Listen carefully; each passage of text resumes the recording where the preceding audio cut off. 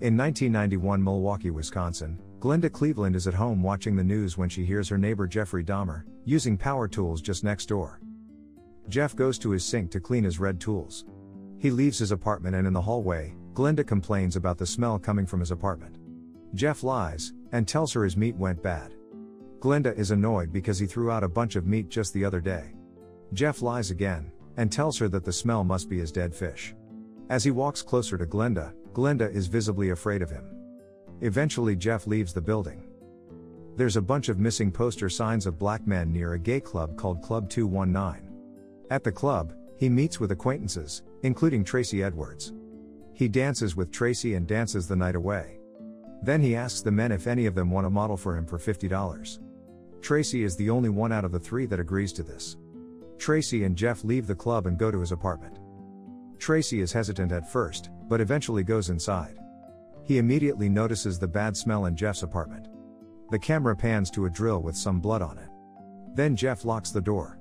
Jeff grabs a beer, and we see a man's head on the bottom of the fridge. He pours a drink for Tracy. Tracy notices his drink is very bubbly and is suspicious of it, and only takes a sip. He wants to leave, but Jeff tells him not to leave. He even blocks the door to keep him from leaving. Tracy acts calmly the entire time, until suddenly Jeff puts him in handcuffs. Tracy calls for help, then Jeff tackles him down then threatens him with a machete.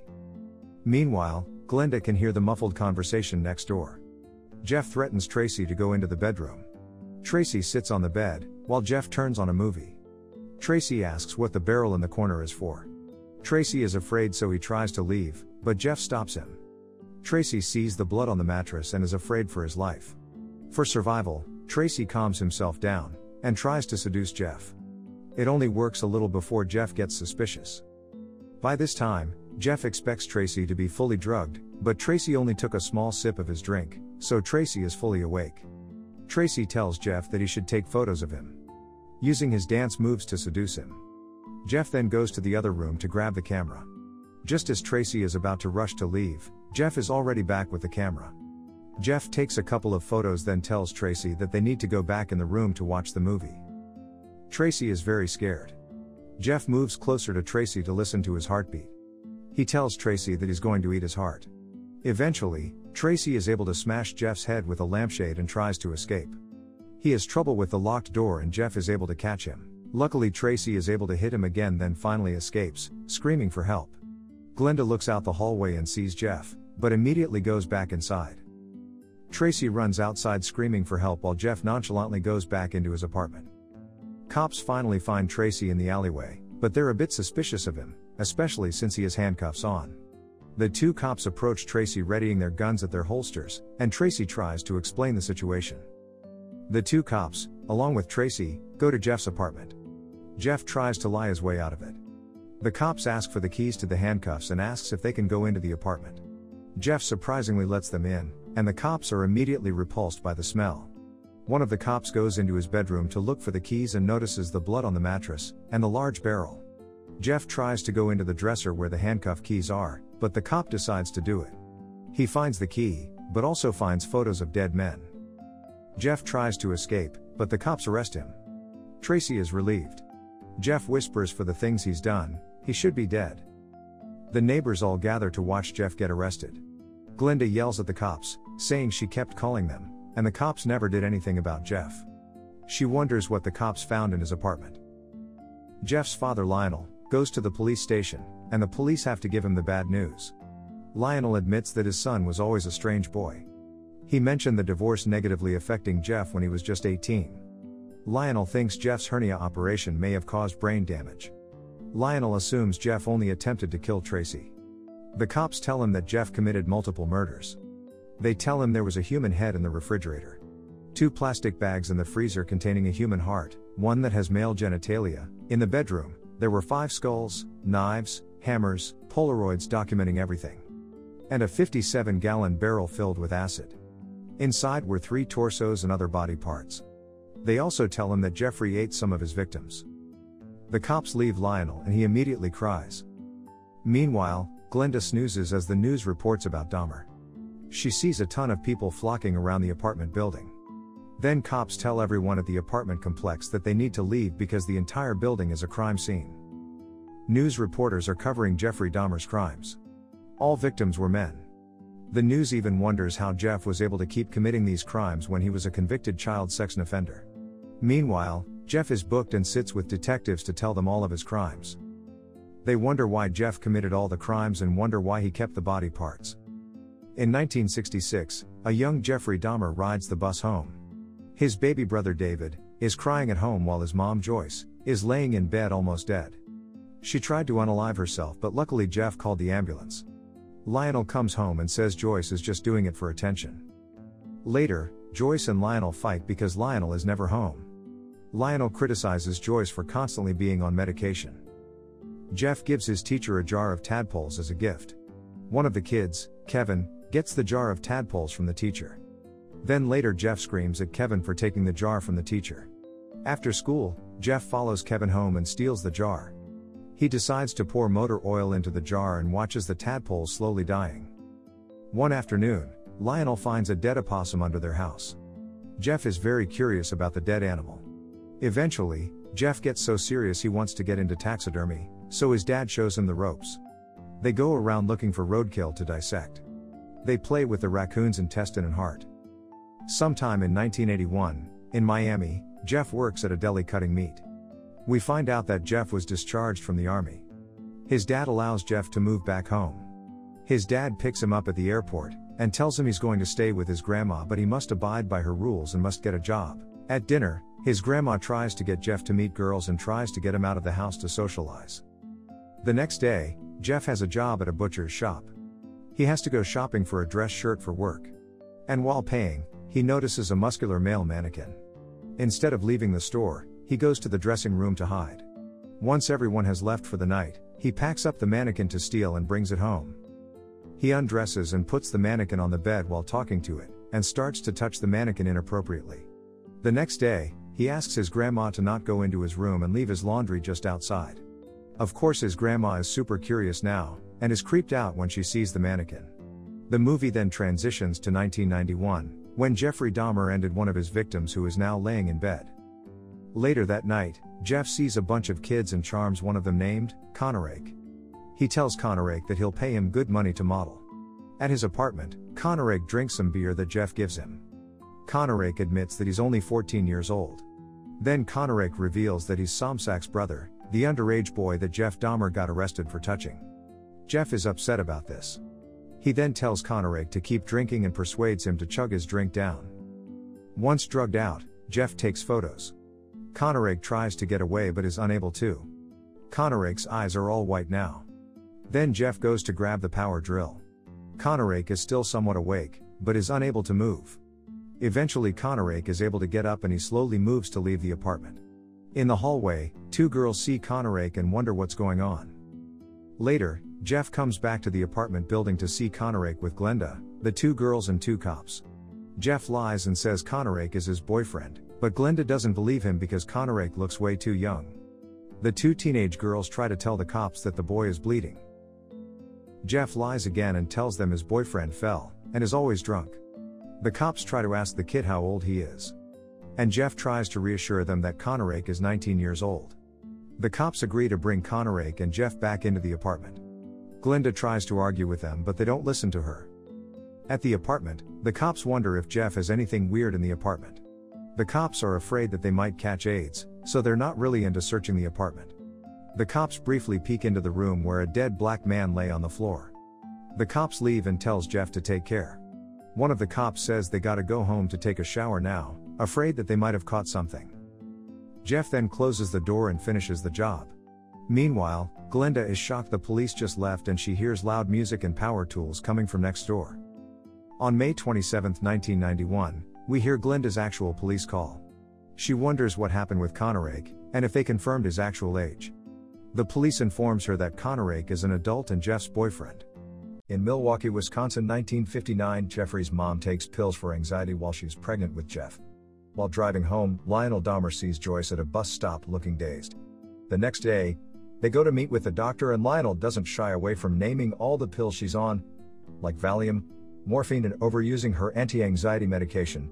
Joyce just wants to know what is going on, but the doctor tells her to just enjoy the pregnancy and relax. She wasn't diagnosed back then, but today's standard, this would be called perinatal depression, and Joyce even experiences postpartum psychosis later. In 1977, Jeff and Lionel go fishing. While Jeff learns how to put a worm on a hook, Lionel wonders if Jeff talks about girls with his buddies. But Jeff doesn't say anything. Later, Lionel teaches Jeff how to clean a fish. As Jeff guts the fish, he becomes mesmerized by the guts.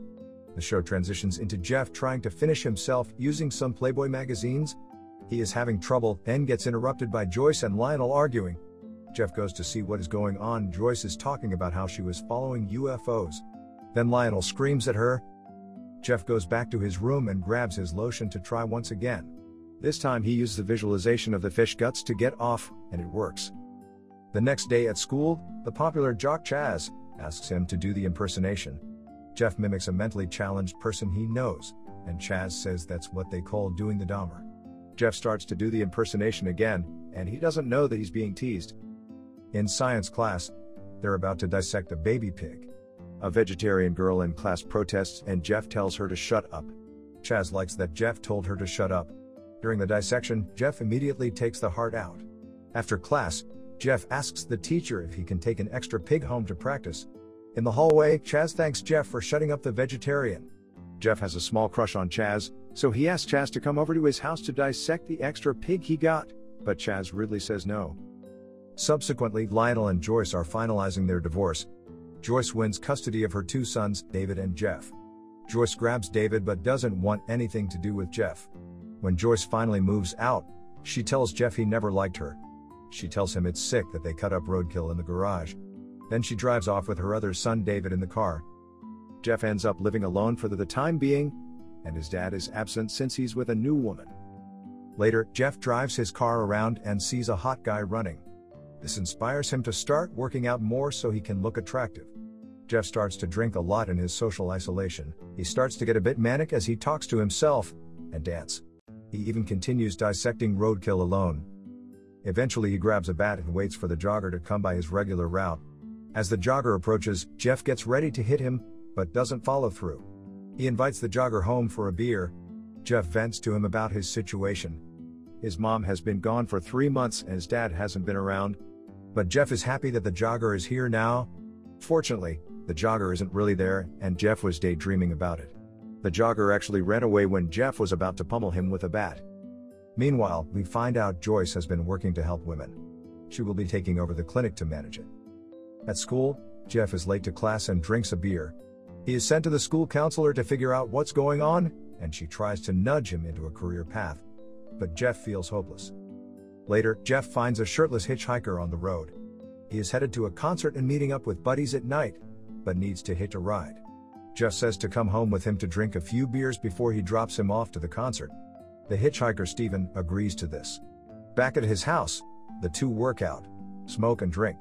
Steve then says they think they should start heading to the concert, since it takes a while to get there. Jeff is persistent on staying at the house a bit longer. Then Jeff goes in for a kiss, but Steven retracts a bit and tells Jeff he doesn't swing that way. Steven has had enough and demands Jeff to bring him to the concert now. Jeff then says he doesn't want Steven to go and starts to cry. Steven calls Jeff the F word to describe a bundle of sticks, then leaves. However, Jeff is angry and hits Steven with a dumbbell. Steve is still alive as he struggles to hurt Jeff. Jeff chokes him to death, then kisses him. Stupidly, Jeff thinks Steven is joking around, and Jeff demands him to wake up. Eventually, Jeff realizes what he did and calls himself an idiot.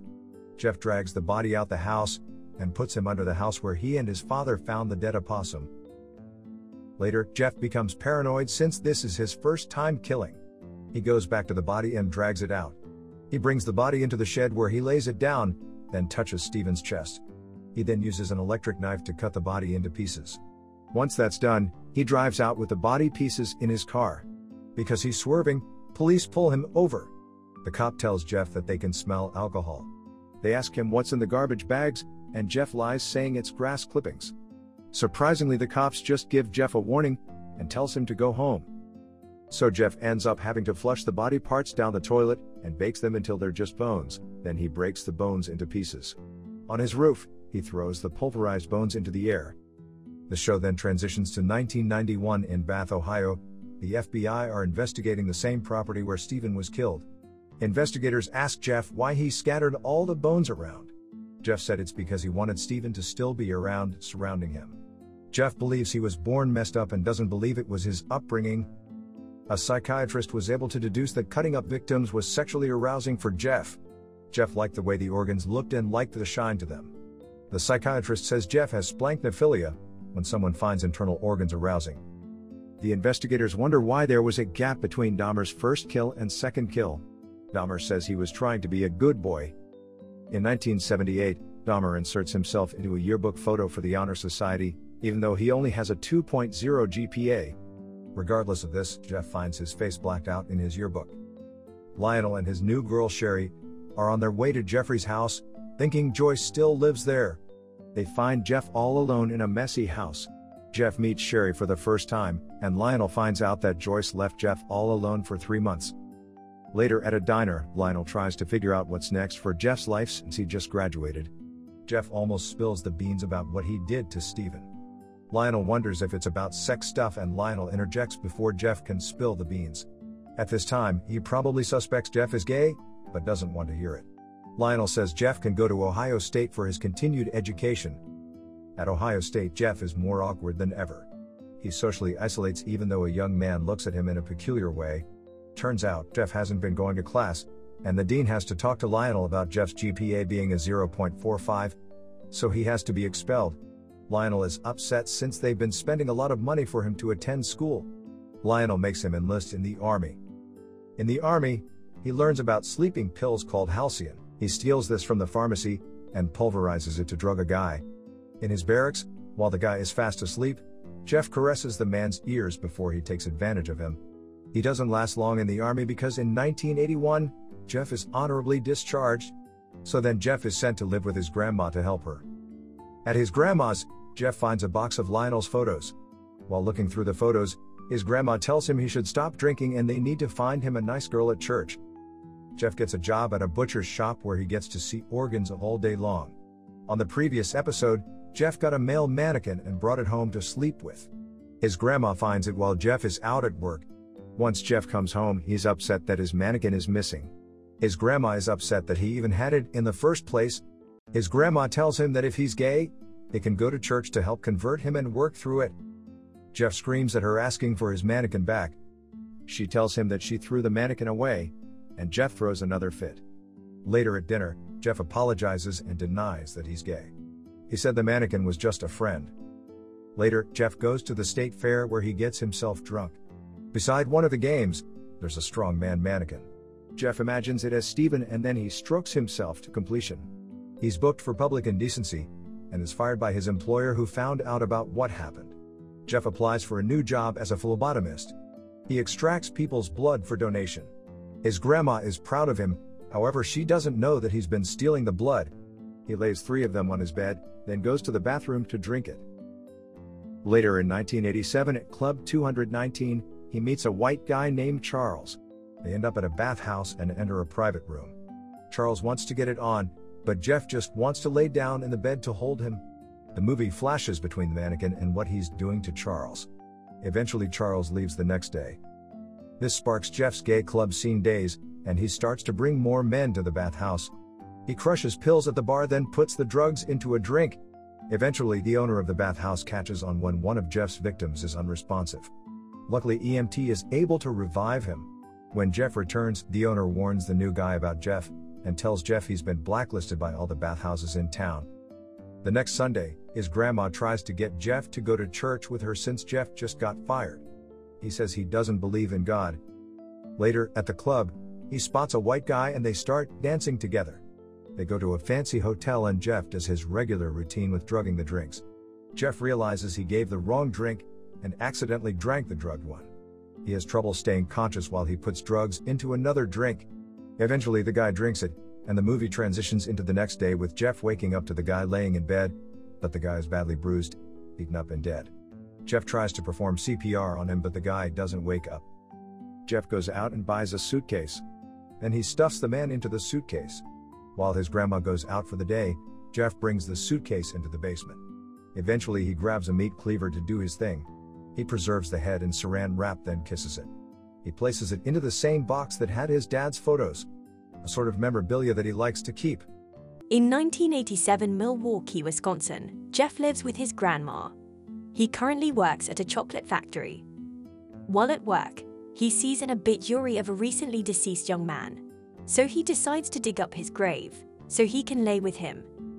He tells investigators that he didn't actually follow through with it because the ground was too hard. The investigators question him some more in 1991, after Dahmer was caught. He tells them that he wanted to control these men that he hunted because everyone in his life always wanted to control him. Jeff admits that the hitchhiker he killed was accidental, and the white guy he killed at the hotel was also an accident. They ask what changed because after those two deaths, the killings were no longer accidental. Jeff admits that his over-drinking got out of hand. He describes the times when he would bring men over back to his grandma's house, and how he would drug them. Then he would take them downstairs in the fruit cellar and strangle them so they wouldn't suffer. He recounts killing 3 men at his grandma's house. He admits that he targeted men who he thought were beautiful. The black investigator doesn't buy this and tells Jeff that Jeff purposefully got an apartment in the black community to target them because it was unpatrolled. Jeff denies this and says it was all he could afford. Then Jeff continues his stories about his grandma. She hated going down into the fruit cellar until she started noticing the smell downstairs. Jeff would triple bag the body parts so the smell wouldn't be so bad. He experimented on the bodies by cutting them, hammering it and boiling it until the meat came off. Jeff says his grandma was suspicious of something, but never thought he would be a killer. She would go downstairs to see all the men Jeff would bring home, but she didn't want to know too much about Jeff's lifestyle, so she would go back upstairs. The smell in the cellar got so bad in July and August because of the humidity, but Jeff continues to lie about it, saying it's his taxidermy stuff. Jeff thinks his grandma was deliberately not trying to see who Jeff really was. One time, his dad pays a visit and wants Jeff to unlock the door in the cellar. His dad is suspicious of the large saw Jeff uses to chop up roadkill. His dad goes to inspect the drain and he's repulsed by the smell. Jeff lies and says it must have been a skunk. After this, Jeff stops killing people for a while. He mentions this one time he really screwed up. A black man, Ron, has trouble starting up his car. So Jeff offers to get his car at his grandma's house to help start up Ron's car. Ron is hesitant at first but finally agrees to go with him. At the house, Jeff asks Ron if he wants to see the fruit cellar. Ron just wants to go get his car started and doesn't want a beer, even after Jeff insists. Jeff gives him a coffee that Ron accepts. Meanwhile, Jeff's grandma wakes up after hearing the commotion. Ron drinks the drugged-up coffee and his grandma asks if someone is down there. Ron tells Jeff that nothing is happening between them and eventually gets up to leave, but it's too late. Ron is terrified as he realizes that he's been drugged. During all of this, Jeff's grandma keeps calling for him and Jeff is annoyed. Eventually his grandma comes downstairs to see the commotion. She's worried about Ron and tells Jeff they need to take him to the hospital. Grandma is worried and wants to call Jeff's dad, but Jeff blocks her. His grandma realizes something isn't right, so she decides to stay with Ron throughout the night. Jeff hits the wall and screams at his grandma. He then says if she's so worried, she should call an ambulance, but he knows exactly why she isn't doing so. The next morning, Ron wakes up to Dahmer and his grandma. They drop off a drugged-up Ron inside a bus. At the bus' last stop, the driver wakes up Ron, who is forced to leave. Ron aimlessly walks into a cornfield. Eventually he ends up in a hospital, and a nurse tells him he OD'd. Ron admits he doesn't do drugs, and tells the nurse that he was drugged on purpose. He talks to a detective. He paints the picture clearly about Jeff drugging people. He even heard about Jeff's reputation at the bathhouses. Eventually, the detective pays Jeff and his grandma a visit. Jeff lies about Ron and said that Ron was really drunk and was only helping Ron sober up. The detective wonders if Jeff took Ron's bracelet, and Jeff lies about it. The bracelet is shown to be on someone else's cut-up hand. His grandma says she was with Jeff the entire time, so he couldn't have stolen Ron's bracelet. Back at the precinct, the detective tells Ron that there's two sides of the story, and he believes Jeff and his grandma. Ron is annoyed because the detective took Jeff's word, who has a criminal record, over Ron's word, who doesn't have a criminal record. Ron reiterates that Jeff tried to kill him, and he's furious that they chose to believe a white man over a black man. One night when Ron is walking down the street, he sees a random guy going into a cab with Jeff. He warns the guy about Jeff, and the random guy decides not to get in. Jeff breathes deeply as he stares at Ron furiously. Jeff decides to walk away though. One night, a young, drugged-up Asian kid leaves Jeff's house. Jeff's grandma hears all of this, and luckily ushers Jeff to go back inside. The Asian boy arrives at home and his parents are furious with him, but then realize something isn't right. The next day at the chocolate factory, police arrest Jeff. During his court hearing, the judge seems sympathetic about Jeff's alcohol problem because Jeff reminds him of his grandson. He gives Dahmer a second chance by hiding his misconduct from his employer and allowing Jeff to avoid a correctional facility. The family of the young boy look heartbroken. Lionel tells Jeff that they're going to have one last dinner as a family before Jeff goes to jail. At dinner, Jeff lies and says it was a setup. He didn't try to sexually assault the 13-year-old boy, and he was just doing photography. His grandma leaves the room disturbed, especially since she paid for his $2,500 bail. Jeff and Lionel argue over a box that Jeff refuses to give back. The box was used to hide decapitated heads at one point. Lionel leaves the room to grab something to break the box, but then Jeff willingly gives him the keys.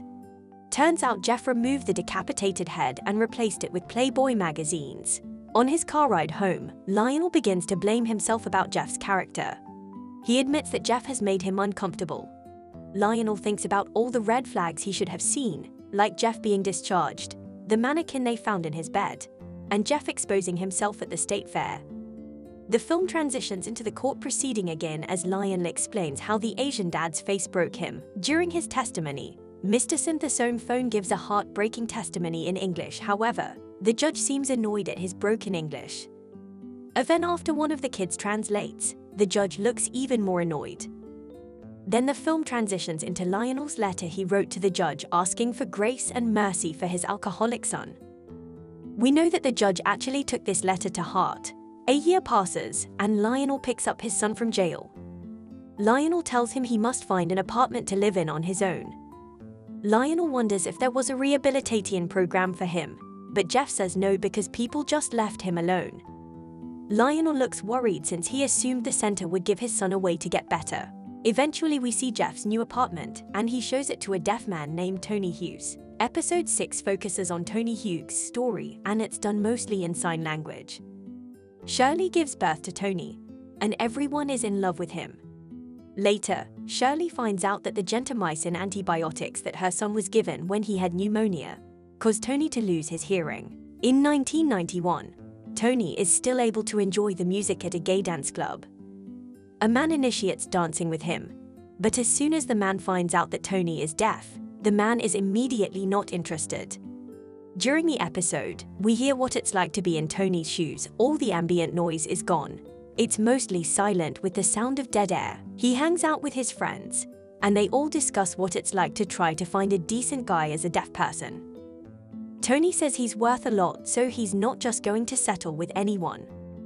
Tony says he wants to break into the modeling business and won't let him being deaf keep him down. Later, his family wonders how Tony is doing at his new job. Eventually, he gets terrible news about his friend Rico being murdered. His mom tries to comfort Tony, but Tony is ready to move out and start a new life in Madison, a college town. Tony struggles to find a new job at Madison because he's deaf. Luckily, he finds a retail store where one of the managers knows how to sign, and he immediately gets the job. Tony finds photographers at the college campus to model for. He finds a photographer who is also gay, and they end up flirting. Tony says he's looking for love, but the photographer is only looking for a hookup. At a gay dance club, Tony and his friend are dancing. They notice Jeffrey staring at Tony, so Tony goes over to talk to him. Jeff compliments Tony. The two end up on the dance floor together, and eventually Jeff is just holding onto Tony, listening to his heartbeat. Jeff goes to grab a drink for Tony. He thinks about drugging Tony's drink but then decides not to. Later, Jeff admits to Tony that he likes him a lot. He asks Tony to come home with him, but Tony tells Jeff to work for it. Nights pass, and the two get to know each other really well. They even go on dates together, and Jeff even learns some basic sign language. Tony says the effort with Jeff seems worth it, and Jeff happily smiles. Jeff has his dad and Sherry come over. They notice that Jeff is doing really well. Jeff said things are turning around for him, and thanks his dad for never giving up on him. Eventually, Tony goes home to Jeff's apartment. Jeff thinks about drugging Tony but decides not to. They end up playing a creepy game that Jeff made up when he was a kid. If the pieces get too close to each other, they end up in the vortex and the game is over. Jeff gets a bit frustrated during the game, but Tony's sweetheart ends up calming Jeff down. Jeff goes in for a kiss, but Tony says only on the cheek. The next morning, Tony has to leave early for work, and Jeff is sad and frustrated. He goes for the hammer and hides it behind his back. Tony tries to reassure Jeff that they will see each other next week. Tony promises he won't disappear. Before exiting, Tony does a cute dance move. A few days later, Shirley goes to see a cop and report Tony missing. She hasn't seen him for 2 days, and apparently, Tony never showed up for work. Shirley tries to tell the cop that Tony is a good boy and something is up. The cop asks one more time if Tony has a history of gangs or gun violence. Shirley is put off by this questionnaire and feels like the cop doesn't believe her. Eventually, Shirley and Barbara put a missing persons poster up for Tony all around Madison. They take matters in their own hands by having a search party for Tony. Jeff shows up to this and even donates some money. He looks at Shirley, but then walks away. He goes back to his apartment to drink. He sorts through all of his victims' driver's license. He calls Errol Lindsay's sister and tells her that Errol Lindsay is gone and went into the vortex. The movie flashes back to the day Tony disappeared. It turns out he forgot his keys in Jeff's apartment and goes back for it. It is suggested that Jeff goes into the room and attacks Tony. Later that night, Jeff holds onto Tony's hand. The movie does a flashback to when Tony and his mom are having a discussion. Shirley has an inkling feeling that Tony is gay and brings up the AIDS epidemic. She's really supportive of him. They say their last goodbye. Back at Dahmer's apartment, he grabs a piece of meat from the fridge. It is assumed it was part of Tony. He goes to eat it and then breathes heavily in satisfaction. Tracy runs out of the hallway, leaving Jeff's apartment. He's screaming for help, and Glenda rushes back into her apartment. Glenda calms herself down before going back into the hallway. She stupidly checks Jeff's peephole, and a shadow covers it, so she rushes back to call the cops.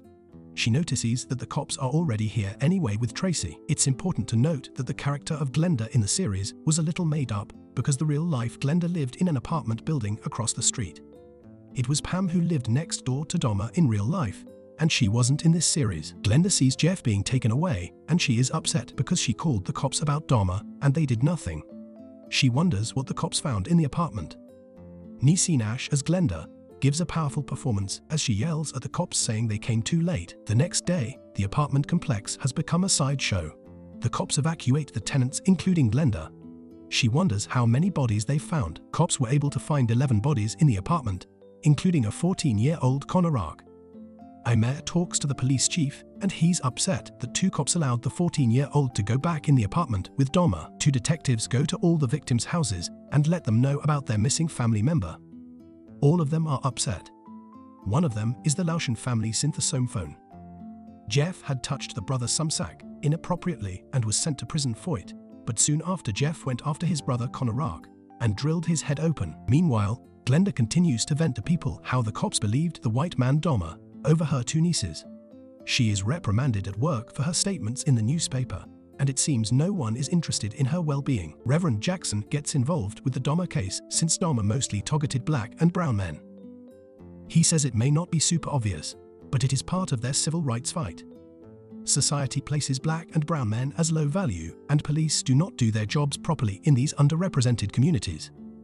The mayor and chief of police do not want the Reverend involved because there could be riots, but Reverend Jackson won't back down because he wants people to be held accountable. Glenda meets Reverend Jackson. Glenda is pissed off because even the police don't want to hear what she currently has to say. Reporters in Paris, France want to know, but no one in their local area does. She recalls a time when she smelled something bad and goes to Jeff's apartment to confront him about it. Jeff says he just left meat out for too long and it spoiled. A man named Dean is new to the apartment complex and meets Glenda for the first time. She gives him the lowdown on how shady the area is. When Dean leaves, she overhears Jeff meet Dean for the first time, and she listens in on their flirty conversation. One night, Glenda sees Jeff throwing things away in the dump. The next day, Jeff invites Dean over to his apartment. Glenda then starts to notice the two are hanging out more. And eventually one night, she hears commotion coming from the next room, so she asks the apartment manager to check in on this. She even calls the police department for help, but yet again, no one listens to her. She eventually notices Dean's mailbox getting fuller by the day, so this motivates her to get the building manager to open Dean's door. She even gets him to smell the vents from Dahmer's room. She asks the manager to evict Dahmer, so he goes to Dahmer's room to try to evict him. Jeff comes into the hallway all drunk and is given a 30-day eviction notice. Jeff is furious and knows it's Glenda who made the complaint. The next day, Jeff goes to Glenda's apartment and apologizes. He begs for her to take back the complaint, but she refuses. She stupidly allows Jeff into her apartment, and he notices that he doesn't smell anything. He gives her a sandwich loaded with meat to eat. She says she will eat it later, but Jeff insists she eats it now.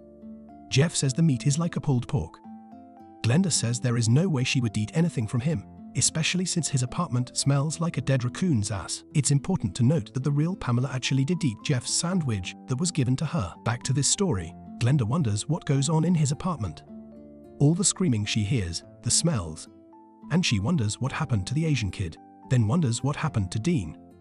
Jeff suggests for her to eat the sandwich again, but Glenda is firm and kicks him out. She's visibly scared as Jeff looks at the door, although he eventually leaves. Glenda gasps for air once he's gone. Another night passes and Glenda notices a new man is with Jeff. She hears screaming and struggling noises once again. She calls the cops, and the dispatcher says to check to make sure, but Glenda is shocked at this response. There ain't no way in hell she's gonna check if someone is getting murdered. She also wonders why they don't even ask for the apartment number when the dispatcher says they'll send a cop over. Glenda is over it by now, as she cries desperately for help because she believes someone is being killed. During the night, Glenda lays crying as she hears the sound of a drill coming from Jeff's room. Then she hears what sounds like a skull being cut open and blood splattering everywhere. The Reverend tells Glenda that her voice is going to make a difference in this case, and the cops who let Dahmer take the 14-year-old boy have now been suspended. Lionel Dahmer cries after learning about what his son has done. He's allowed to see Jeff and hugs him. Lionel admits that Jeff needs professional help and hopes his son can get better. Lionel asks Jeff why he did all of this. Jeff talks about all the times they went out to get roadkill and dissect them. Lionel feels guilty and says that can't be why. Meanwhile, Jeff's mom Joyce is being bombarded by news reporters. She denounces the Dahmer name, then goes to work at the HIV clinic. Lionel is up all night and starts to blame Joyce for what happened to Jeff. He says Jeff is the way he is because Joyce was always on pills and was an absent mother. Lionel admits that he sometimes had thoughts like his son. He would make explosives and think about how it would be like to kill someone. Sherry comforts him and says it's not his fault. Eventually, the police are at Jeff's grandma's house and it's a full crime scene. Cops are there to recover all the other bodies that are around the property. Reverend Jackson preaches at church about how they will not rest until everyone is held accountable around the Dahmer case. The next day, the cops who gave Connor Rock back to Dahmer are suspended, but basically on paid leave. The chief mentions how the two cops told dispatch that they had to take a shower after being exposed to a gay man's apartment. Since they feared they may have caught AIDS, Lionel shows Jeff that hair's on the cover of Newsweek and People magazine. Unfortunately, Wisconsin doesn't have the death penalty, but they want Jeff to plead insanity. Jeff doesn't want to do any of this because it's not true. They try to convince him about a man named Ed Gein who had committed similar murders before and had plead insanity. A body in Ed's shed was found to be dismembered without a head and upside down. Ed doesn't say anything for 30 hours straight. They found the woman's head, found bowls made out of skulls, and his chairs were upholstered with human skin. They said Ed went into a daze when he committed these acts. Ed spent the rest of his life in a hospital to get the help he needed, and the lawyer says he can do the same thing for Jeff. During the court hearing, the judge rules that Jeff is of sound mind and not insane. After court, Lionel and Joyce get into an argument. Lionel wants Joyce to take some accountability for how Jeff turned out, and Joyce says she's not the one who helped Jeff cut roadkill. Joyce goes to one of the victims' house and apologizes for what Jeff did to Curtis. Joyce wonders if they would say something on behalf of Jeff to help him get into a hospital to treat him rather than prison. The grandmother is like, what the F? But she says now is the time for Joyce to listen to someone else, truth, and to shut the F up. She didn't say it like that, but I know that's what we were all thinking. During the trial, the victims' families give their testimony. The synthesome talk about how they were robbed of the American dream when Connor Ark was taken from them. Shirley Hughes reads a poem from one of Tony's friend. The older sister of Errol, Lindsay, walks in angry and gives a gut-wrenching testimony, then has to be held back by others as she threatens to kill Jeffrey. Jeff reads his letter in front of everyone and admits that he wishes to be dead. He committed those acts not out of hate for anyone, but because he's sick. He apologizes for everything he's done, and the best he can do right now is try to identify the remains. The camera pans to Lionel as he starts to feel sick to his stomach. Jeff gets 15 consecutive life terms in prison. Glenda feels relief about the sentence. Lionel goes to Jeff and says he's been the one to blame all this time. He admits that he shouldn't have helped Jeff get the roadkill and dissect them. He apologizes not creating an open dialogue family environment for Jeff. Then admits he's always had similar feelings of wanting to kill people and that it passed down to Jeff. He says he wasn't a good father because he wasn't a good husband and made a toxic home environment. Joyce writes a letter admitting her part in all of this. She admits failing Jeff and doesn't want to feel guilty anymore. She opens her stove's gas pipes in order to kill herself. Fortunately, David Dahmer, the younger brother, was able to save Joyce in time. Meanwhile, Lionel is writing his book about everything that has transpired. The two cops who were suspended are then reinstated even after what they've done. Reverend Jackson is upset of the outcome but admits that they must continue fighting even if an appeal fails. At Columbia Correctional Facility in Portage, Wisconsin, Dahmer receives a bunch of letters. He jokes around with a guard about getting a razor blade and cyanide pills to unalive himself. One of the letters mentions that Dahmer is now a Halloween costume and that there's even a comic book about him. His fan gives him $5 and in return he will get more money if he writes back. So he draws a dismembered hand for his fan. In the cafeteria, he mentions how his food looks like a human thumb, then begins to eat it in front of everyone. Christopher Scarver mentions how he doesn't like Jeffrey, but Jeff just shrugs it off. Later, Glenda is going back to live in her old apartment. Her daughter is annoyed that the apartment complex is just a circus show for the media. Before entering her apartment, Glenda looks afraid as she looks over at Jeff's room. Her daughter doesn't want Glenda to live in the apartment again because she can still smell death.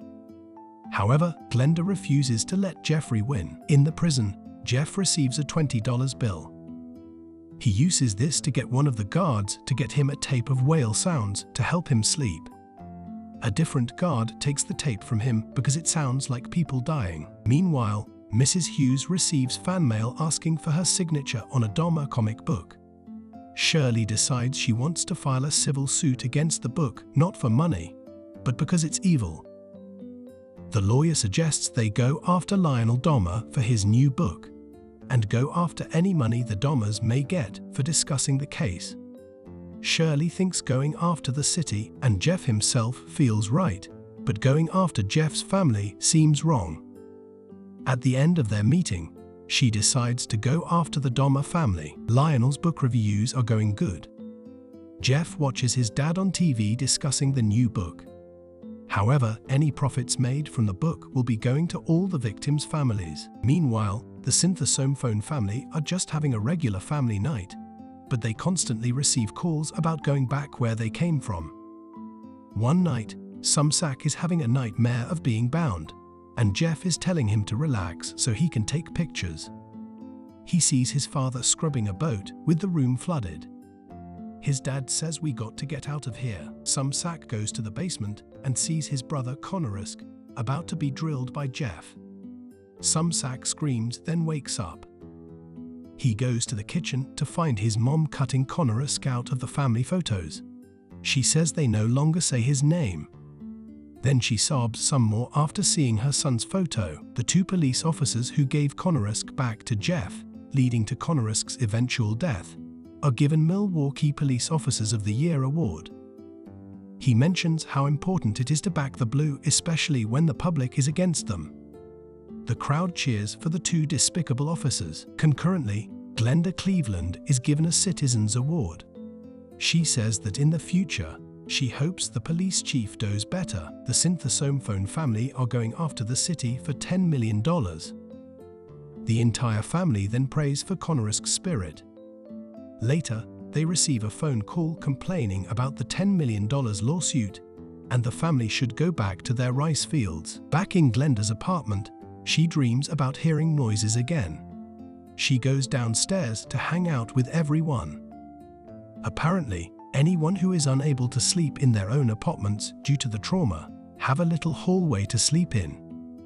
Glenda admits that Jeff has taken over her life, and she's still traumatized by it all. The next morning, the apartment manager says they can't allow them to sleep in the hallway due to safety reasons. Glenda goes to Conorisk's funeral. She talks to the priest who mentions that they were never able to retrieve the entire body, but they have some parts of Conorisk. Conorisk's mom is hysterical as she stands over the casket. Glenda talks to the father, who apologizes for trusting the police and allowing Conorisk to go back to Jeff. He said that it's okay because Glenda did all she could. Later, Lionel visits his mom in a nursing home. He says the movie is no longer happening. He says he only wanted parents to look for the red flags. One night, Glenda comes home to see men taking photos at Jeff's apartment complex. Glenda's daughter decides to smash the camera. She soon apologizes for her temper. While Jeff has a broadcasted interview on TV, the entire world watches in fascination. Jeff admits that he wanted to create zombies so that the victims wouldn't leave him. The TV explains how Conorisk's head was drilled open and Jeff poured acid into it. Glenda is pissed that Jeff is able to go on national TV and tell his story. She says this is not a Halloween story, as the entire world watches this Netflix series near Halloween. The police then come knocking on her door, and they arrest her daughter for assault since she broke the man's camera earlier. A man named Joseph Silber raised enough money to buy all of Dahmer's personal belongings, then asks to bury all of it. He didn't want Dahmer to gain more publicity through the auction and wanted the city to be free of the crimes. The lawyer dealing with Synthesome phone lawsuit for $10 million advises the family to take the settlement of $850,000. She said it is best to just move on from all of this. Later, Joseph goes to their house to give any remaining money from the money he raised to all the 11 victims' families. He gives $32,000 to Mr. Synthesome phone. The family then receives another prank call demanding them to take the settlement of $850,000. Apparently it was the cops who made this call. Ron Flowers is shown. He is one of the men that escaped Dahmer thanks to Dahmer's grandma. He talks to a guy who says he no longer goes out anymore since he tested positive. Ron says he understands and relates to his situation, where he constantly sees Jeff where he goes. However, he doesn't let this fear keep him in the house. Ron tells him he has to face his fears. Later, the apartment manager tells Glenda that they have 60 days to move out because they're demolishing the building. Glenda thinks a memorial to honor the victims should be put in place. Eventually, the building is demolished and Glenda thinks she sees Jeff through one of the windows. In the prison during church service, everyone is singing, and then a man stabs Jeff in the neck, saying he deserves it. Jeff survives this and gets a trove of letters later. A then a creepy Christmas card. A letter tells Jeff that he's like Freddy Krueger and Michael Myers. He'll never die. It's 1977 in Chicago, Illinois. John brings a guy over to his house to work on some construction. The guy immediately smells something off as he walks past a clown painting. John says it might just be a dead raccoon. John gives him some Coca-Cola and immediately he feels off. John ties the man's hands with a rosary, then smashes his face with his hands. The man tries to fight back, but John pummels him with a pan. Then John grabs his belt to strangle him.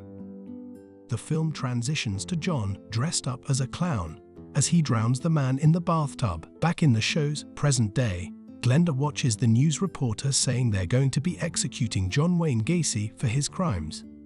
John murdered 33 young men. A co-worker says John is the worst, but Glenda says Jeff was worse than him. Then she comments about how she'll never be able to get the smell out of her nose. In the prison, Christopher Carver stares at Jeff from afar. Chris watches Jeff pull pranks, sells his autograph, and gets special treatment. Eventually, Chris confronts Jeff about all the he's been doing because it doesn't align with his Christian values. Chris tells Jeff that he clearly has zero remorse for whatever it is he's done. Later, Chris asks to do research on Dahmer. The librarian allows him to read all the newspaper articles about Dahmer being a cannibal. Then reads about Conorisk, the boy who was returned to Dahmer by the police. He's visibly upset and disgusted by all of this. Later, Jeff watches an interview of John Wayne Gacy, who has found God. This inspires Jeff to seek the prison's priest. Jeff talks about how he once was the devil for Halloween, and even made a shrine for the devil. Jeff talks about the differences between him and John, how Jeff wants to die, and how he feels remorse for killing the victims. John doesn't feel any of this and still denies committing the murders. Lionel visits his son in prison. Jeff says he's taking Prozac now and misses alcohol. Lionel admits that his book didn't do so well. Then Jeff says he wants to get baptized. Lionel is happy about this. Jeff then asks for his father's forgiveness, and Lionel says he does forgive him. Glenda attends one of the synthesophone's son's wedding. Mr. Synthesophone admits that he still thinks about Dahmer even though he tries so hard to be happy. Meanwhile, the Hughes family sees the latest issue on the Dahmer comic books. It's titled Jesus vs. Dahmer. They want to file another lawsuit even though they lost the previous one. Shirley says even if they lose in court, it makes a statement. Then one of them jokes that they hope Jesus whoops Jeffrey's ass in the comics. The day John Wayne Gacy is executed is the same day Jeff gets baptized. And also there's a solar eclipse. John's last words is "Kiss my ass." Chris looks annoyed that Jeff is getting baptized. He screams in his cell while the film transitions between the execution and Jeff's baptism. Chris asks the Lord what he has to do while holding his rosary. A guard gets Dahmer, Jesse, and Chris for their work duty. They clean the gym equipment, but Jeff seems suspicious of the entire ordeal. Eventually, Chris kills the other inmate. He says the guy killed his wife and tried to pin it on two black guys. Chris says it doesn't compare to what Dahmer did. He approaches Jeff and asks what made him want to do all those things. Jeff says he's a changed man thanks to God.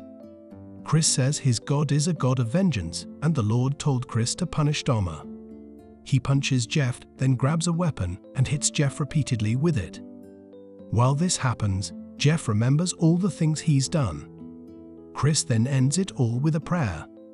Amen. Lionel goes to the hospital and finds out that Jeff has passed. Joyce and Lionel split the remains of Dahmer.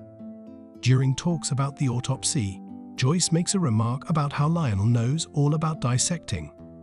Scientists want to use Dahmer's brain to study it. Lionel doesn't want the brain to be studied, but Joyce thinks it would benefit everyone. They go to court over this, and the judge rules to destroy the brain. Sometime later, Glenda goes to see how the Pock Memorial is doing, but it's still a vacant lot.